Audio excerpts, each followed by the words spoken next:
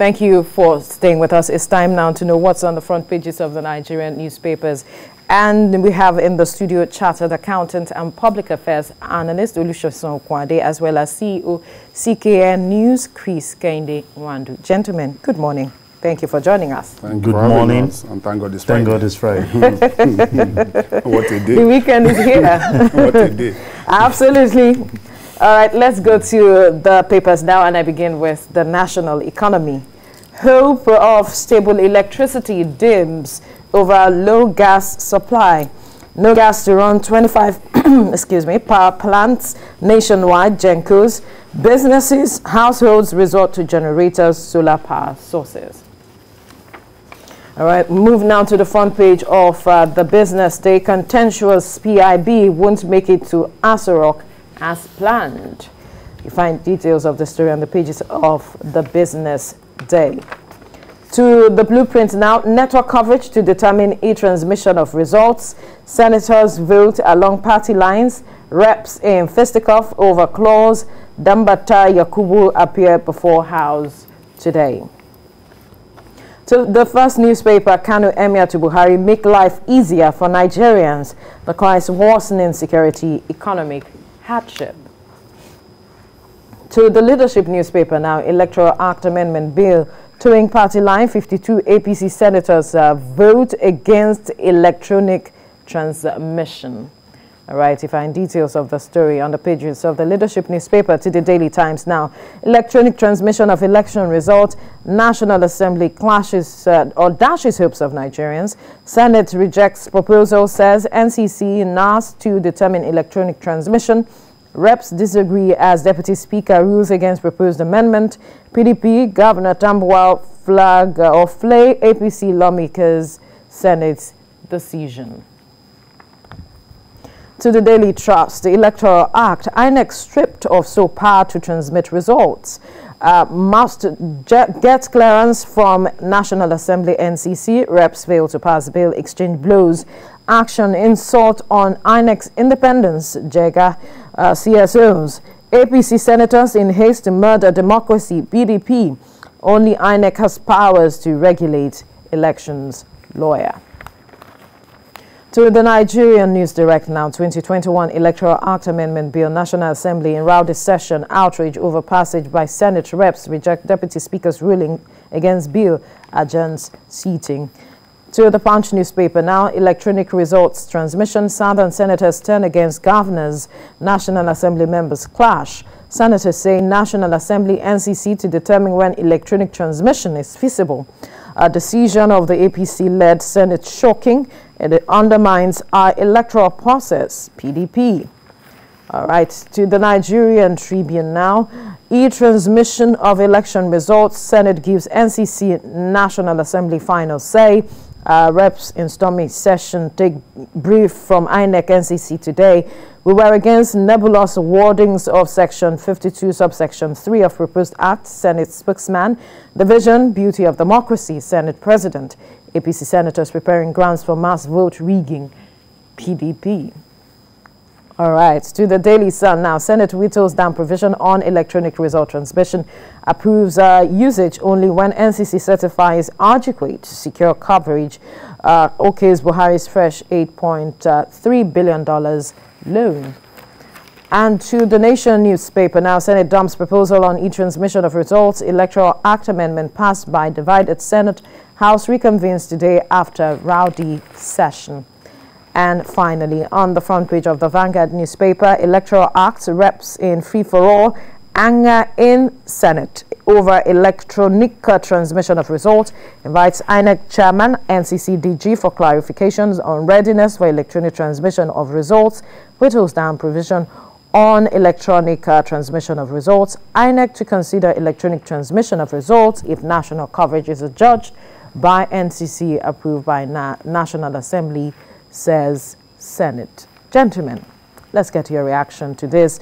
Now, the NCC, as it is said, the NCC, unapproved by the National Assembly, will determine when electronic transmission is feasible. And the immediate past chair of INEC says this is an insult to the independence of INEC. I wonder what your reactions are. Let me start with you, CKM. Well, first and foremost, I don't know why Nigerians are surprised about what is happening. Really? Yes. They shouldn't be. They shouldn't be. But they voted these people in to, you know, protect their interest. How many of them we have voted in? How many of them in the Senate we have voted? Who voted for them? That's the... I might be a pessimist, but I've never had anything positive in my thinking about the current members of the National Assembly. I think the last National Assembly we had was far, far, far ahead of this particular set of legislators. I don't know where we got them from, but I agreed. You don't know where we got them from? I agreed. You said we voted for them. They didn't just appear there. Most of them just appeared there, sincerely. Because if you say you are representing people, then their interest must be represented. That is the essence of it. That is the essence why you were elected. So, but when you get there, and it makes me, I laugh whenever they say, oh, our constituency. Which of your constituencies? How many of them have visited the constituency since they were elected? That is the issue. There is a complete disconnect between, I don't know whether it's just like somebody said that immediately you get to Aso Rock, the mentality changes. I think when they enter that 3-arm zone, I entered that for National Assembly, something just changed about. They don't know what is happening. How can you say you don't hear what people are saying? The people you are representing are saying this is the way we should go. You say you are representing, and let us even move further. And the way it is going, I think it is also good. I expect them to have voted that we should just scrap INEC. That should have been the last leg of that voting. Really? Yes, we should vote. We should scrap INEC and let NCC and National Assembly determine all election in Nigeria, because that is what they've just voted for. If you understand, CKN is vexing this one. My sister, is our life that is at stake. I suppose best now. It's not only my life; it's the life of my children and children unborn. These old men they will fizzle out the next 10 years. But they are voting for laws that will lead generations and generations of Nigerians. These people are now tech ivy. You are talking of manual voting in 2021 when we have gone beyond that. You are talking of passing law for ballot snatching. When you are talking, people are talking of let's go electronic. If there is electronic voting and transmission, would there be snatching of ballot boxes? There wouldn't. So you look at the mentality of the people that are representing us. These are the kind of people that you put in the bank to become managing directors of bank, and to take us back to the teller days, where we have to queue at the bank to be able to all the issue of bank transactions and everything we just. You remember those days of that man that carried mats to the bank? You remember those days? So remember those days. That is where these people are taking us back to. Then you say it's rather unfortunate because since last night I've been laughing at when people are killing themselves. I said it in some of my interaction, even on various TV, that I don't expect any good thing to come out of that. Now let's take it. Let's look at it from this point. At the end of it, do you know that Senate yesterday have gone on break till September 24th? Are you aware? Yeah. What they are telling you is that they don't care. We've done what we've done, and that is it. Then let's also look at it from 52 people senators voted for, 28 voted against, 28 were absent. If you add that 28 that were absent to 28 that voted, would have given you are high, 56 against 52. What would have had? So that goes to show you that these people are so selfish in their understanding of what is at stake. But it is quite unfortunate that whatever they've done today will come back to haunt them. Because by the time election come, because they know what they are doing, most of them don't seek our vote because they know what it takes to transmit electronically. Nobody can manipulate anything. But if you don't do that, they are used to this one that you have to change figures and the rest of them. They think they'll be the greatest. But do we actually have the capacity to transmit the results electronically? That is the conversation they are going to have later today. But from what we have seen over time, are we at that point where we say, yes, we are able to do this hitch-free? Sheson. Maybe I'll throw the question back to you, Vero. Do we have the capacity to make calls and receive calls all over the nation? Absolutely. We are doing that. Even in the Northwest where Boko Haram is eating hard, people are making phone calls. Go to Maiduguri. For me, you know, because that's also the concern it is just beyond making calls at two different things. Falike gave them a safe landing. And what is a safe landing? Perhaps it was a lone voice in the wilderness. Well, because other people... It was. But for me, like CKN said, I'm not disappointed at all. Practically all the people in the house, how many of them can use their phone on their own? About 6, 7, 8 special advisors holding and responding to their, you know. Is that why they made this decision? You think that is why they made this decision? Part of it is when you are not tech savvy. Why would you want to support such things? So many of them travel that they cannot even go out on their own. They must go with 3, 4 essays who will handle and manage their things for them.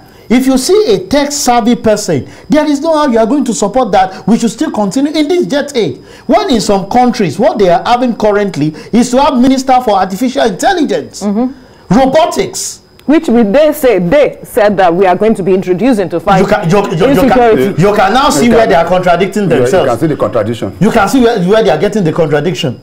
You cannot continue like this, because you ask yourself the question, are these people well thought of before they come out with their action? But because we all know, I know, if not everybody, know that they are there for their personal interest and not for the interest of the people.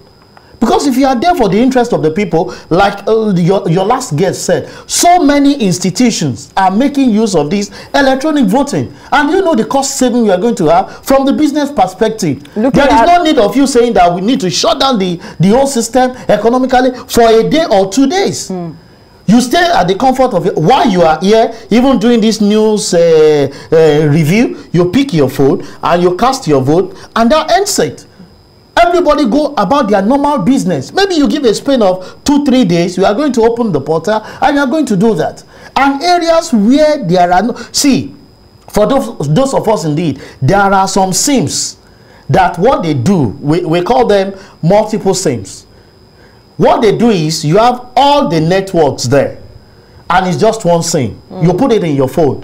When you get to a particular location, I use it most of the time when I travel, even within the country. It selects the best network to give you both internet, data coverage, and voice call.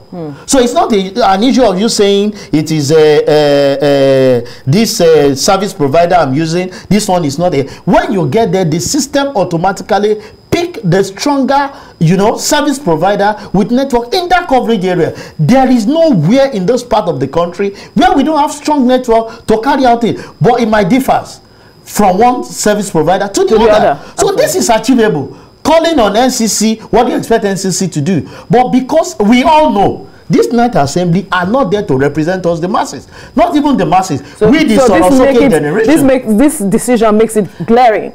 The fact remains, we've known the 52 people that are against it. They will come back. They don't have constituency.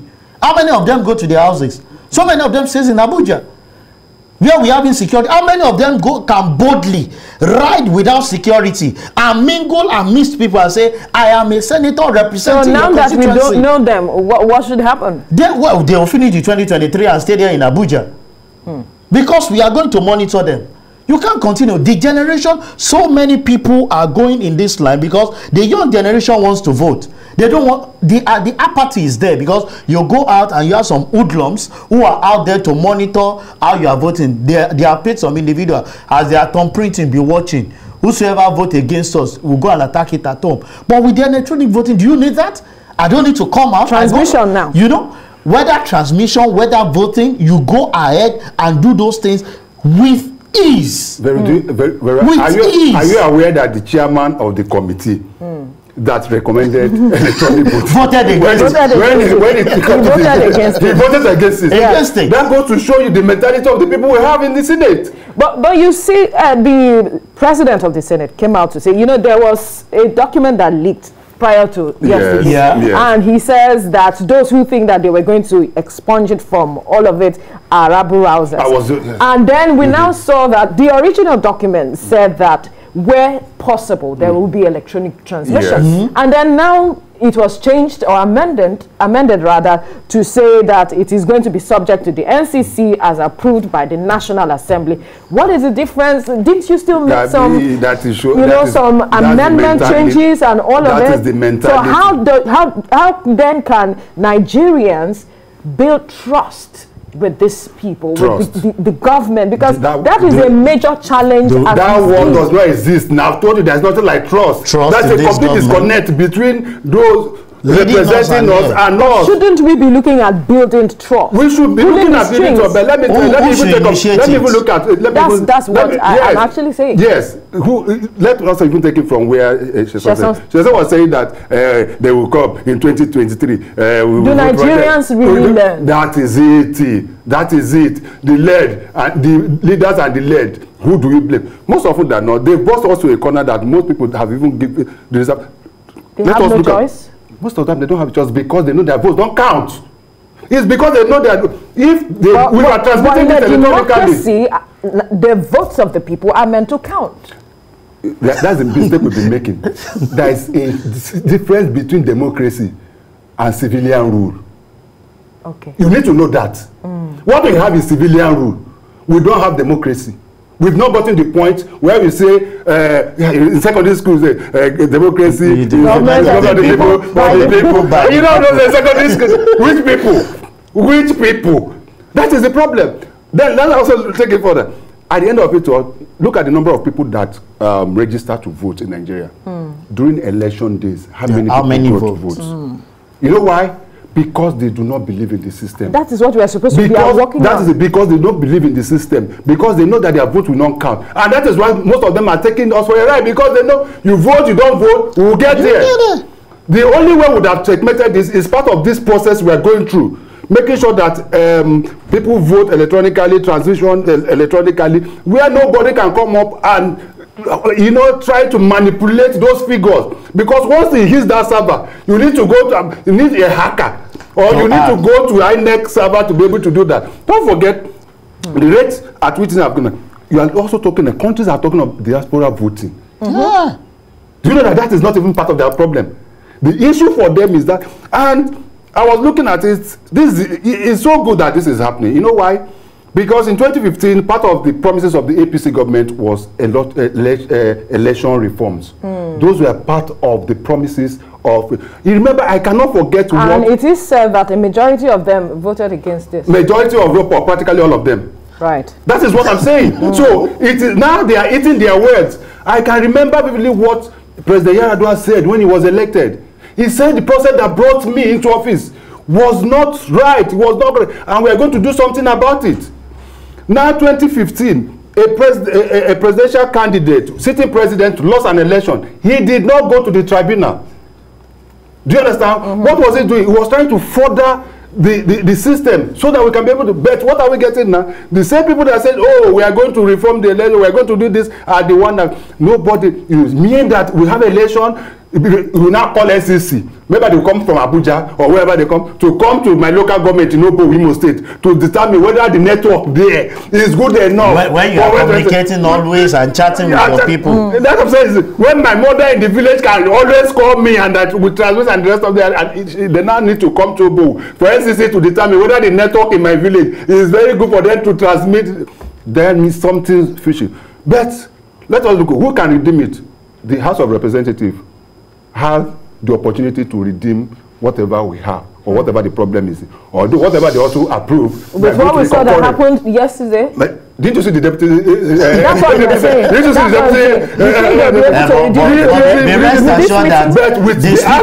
the speaker will intervene. I hope that Femi Gbajabiamila will be the one that will preside over, because that deputy speaker, I don't know what that man does. You remember what happened the last time when somebody was talking about diaspora? And he was telling them he shut down who are they? Who are these?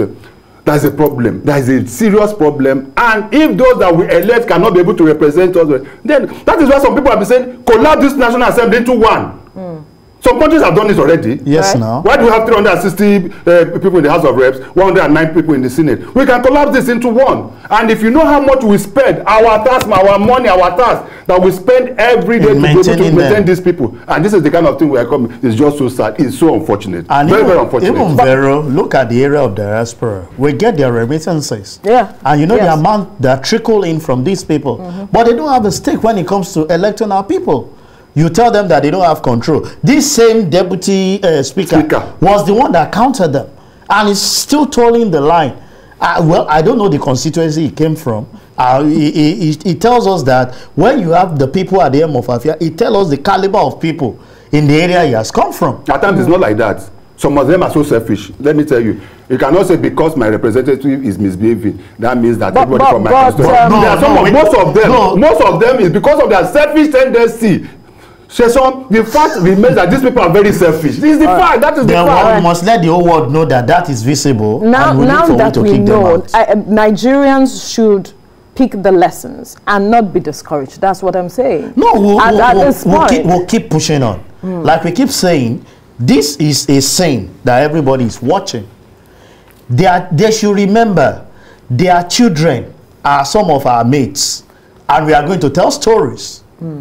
Years to come, we'll tell them whether the country is good for it or not. We'll make them realize your father was part of the people that supported, that went against e-voting. And we are where we are today. E-transmission, right? E-transmission. They are part of it. If they have done what is expected of them, as at the time they should do, they should remember their children are born, like CKN is saying, that they are trying to stifle. See, so many countries are making good ways for the children unborn to benefit. They travel to these countries. They see the development. But when they travel, all they go there to do is just to go and buy things with our money now. Do they go there to learn anything? If they are going out there to learn things to improve on our economy and develop our country, we will not be faced with this. With what I've seen of this National Assembly, thank God this was not the people we had when we had the third term agenda. I'm telling you, if this current National Assembly were what we had under Nnamani during the Obasanjo, we wouldn't have been where we are today. They would have endorsed that third term without blinking, without looking back. Because what they are doing now is even worse than a third term. Because the fact is that Nigerians are looking for ways of making sure that the election and electionary and the rest of them gets more better, perfect, and more transparent and everything. Yes. If we get this right, all these litigations that comes with election will not be there. It will be reduced. Wouldn't spend as much. Even the day they were talking of the law against ballot snatching, I was just laughing. Didn't I say it? This will check it now. Why will you sit a whole day be discussing about ballot snatching when you should just talk about electoral transmission and this? You do that at the comfort of your house. But do you know my own idea as an economist, as a business person? If this should succeed and we have electronic voting and transmission, Vero, nobody needs to keep you in your house to say we are observing, we want to vote. So everybody stay indoor. You have to be restricted. You don't need to go to, if your ward is in K2, you have to go and check in an hotel so that you restriction. Those things, you go about your normal business. Everybody stay, whether in your office, get those things done. Let us even start with manual voting, whichever one, but let us transmit electronically. Let us even start from there. All right. Because if we are saying that we're going to electronic voting, and you are causing more problem. You are going to cause more problem for this people. All right, we'll leave the conversation and hope that the outcome of today's meeting can remedy whatever it is, the decision we are very hopeful. We are hopeful. We pray so. Thank you so much, Chartered Accountant and Public Affairs Analyst Olusesan Okunade, as well as CEO CKN News, Chris Kehinde Nwandu. Gentlemen, thank you very much. Chartered journalist. Thank you very much for having me. All right, we'll take a break. When we return, we will bring you the news update. Stay with us. Thank you for staying with us. The news update at this time. The Nigerian Senate has approved the conference committee report on the petroleum industry bill, retaining 3% operating costs to the host communities. The report was approved after the Senate leader, Senator Abdullahi Yahaya, moved for its consideration. While presenting the report, Senator Abdullahi said the conference committee adopted the version of the upper legislative chamber.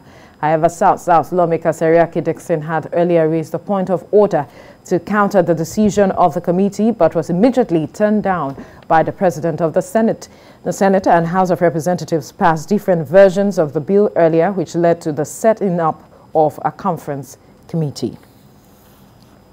The Nigeria Center for Disease Control has reported 159 new cases of COVID-19, taking the country's total number of confirmed cases to 169,074. Lagos recorded the highest number of new cases with 119 new infections, followed by Akwa Ibom with 19 new cases, while Rivers recorded 11 new cases. So far, 164,652 people have been discharged, while 2,126 people have died from COVID-19 complications. And the Nigeria Center for Disease Control has briefed the National Economic Council that coronavirus positivity rate has gone up in the country, just as 3 cases of the Delta variant have now been detected. The council received the state performance report on COVID-19 from the Director General of the Nigeria Center for Disease Control, Dr. Chikwe Hekwazu, who noted that the Delta variant is a new variant identified in 103 countries, and it is 60% more transmissible than the highly infectious Alpha variant previously identified. The Director General said despite the low number of cases in the country, the positivity rate has gone up, and Lagos State has a larger burden of 70 to 80% cases in the country, having recorded an increase in the number of cases in the last 10 weeks. The National Agency for Food, the National Agency for Food, Drug Administration and Control has approved the use of Moderna and AstraZeneca vaccine. It has also given a conditional approval for the Sputnik V vaccine. Making the announcement, the Director General of the agency, Professor Mojisola Adeyeye, says the approval comes after careful assessment of several vaccines by the NAFDAC Vaccine Committee. Moderna and AstraZeneca that we are approving now, the AstraZeneca we are approving now is from Korea, because India has stopped sending anything out because they need it for their people. These 2 vaccines have received WHO emergency use listing and were given expedited approvals. Sputnik V is yet to receive the emergency use listing approval, and therefore we subjected it to full 6 months review by NAFDAC.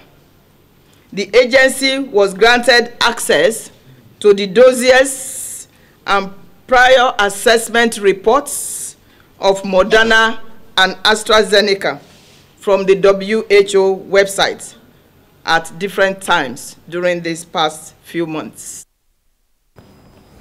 The federal government of Nigeria has declared Tuesday and Wednesday next week as public holidays to mark this year's Eid al-Kabir celebrations.